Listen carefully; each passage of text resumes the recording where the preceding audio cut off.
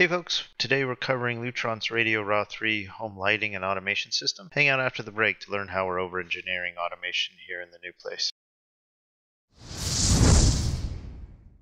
Welcome to part 1 in a multi-part series exploring Lutron RA3 and its capabilities in the home. So what is Lutron? What does it provide? Why are we implementing Lutron RA3 and what will we accomplish? First and foremost, Lutron controls lighting in a home, but it can also be extended to control many other automations through either the RF module or the integration in the Lutron app. Thermostats, for example, are linked up via the app. We'll talk more on integrations later. Let's talk about lighting. If you think about how much light impacts your home life, you can see why Lutron would focus on it. Whether it's movies, waking up, coming home, or the sun moving throughout the day, we're constantly tweaking the amount of light entering the home. Lutron provides a suite of switches, dimmers, and keypads to control most types of lighting, automated shades, and scenes. Simple tasks like home and away can be programmed in the Lutron Designer. They provide occupancy sensors to allow lighting changes upon entering or exiting a room, and time-based automation for everything that needs to happen throughout the course of the day. One critical thing to note is that Lutron systems generally do not control RGB unless you're installing their flagship QSX system. You can integrate with Hue and other providers through the integrations. One other call out, since this is Geek Dojo over-engineered and we love to play with technology, Lutron's Leap API is appealing for extending the system ourselves or integrating with other automation technologies like Home Assistant or Savant. For those that want to start out small, Lutron's product line provides a path to grow a single room at a time.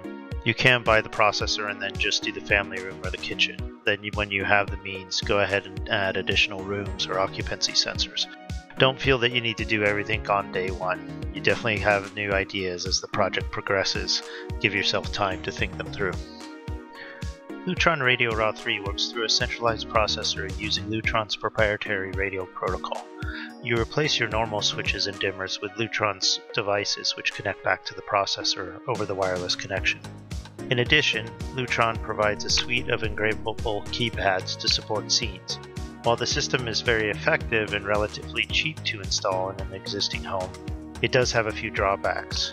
First, each lighting circuit must be tied to a Lutron switch. This means you might have larger switch banks than normal. For example, in a bathroom, main lights, accent lighting, and fan would all need switches, plus a possible keypad for scene management. Running a dimmer switch in two places requires a single wire to be run so the dimmers can talk to each other. You'll see it referenced as the blue wire. This can cause some additional sheetrock work to occur. You do need to do quite a bit of homework up front in order to make sure you have the right dimmers for the bulbs you're running. Regarding that last point, I highly recommend taking advantage of Lutron's Lighting Control Institute and going through their introductory LP800 course. It's designed for new employees with installers, but open to the public, and will give you a good idea of some of the considerations when putting together a more robust lighting system. I'll put the link to the Lighting Control Institute in the description below. After signing in, search for LP800.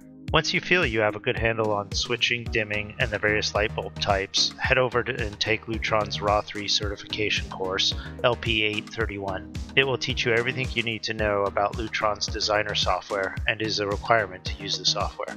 There is a test at the end, but as long as you paid attention to the videos, you'll be fine. The test literally follows the same steps as the training. After completing the certification, you'll be given a link to download the software. Go ahead and download whatever is appropriate for your OS and install it on your computer. The tool helps you design the whole system, program various scenes, and do other automations. I can say I was impressed with the ease of use, and I had most of the layout at the house done in a couple hours. The generated bill of materials is fantastic and really helps keep a handle on the total MSRP of the system. Once you have a room done, it's a good time to generate the BOM and decide how to proceed. Do you want to do the whole system at once or room by room? In the next video, we'll walk through the initial setup we did in the Lutron Designer, as well as demo some of the automation work.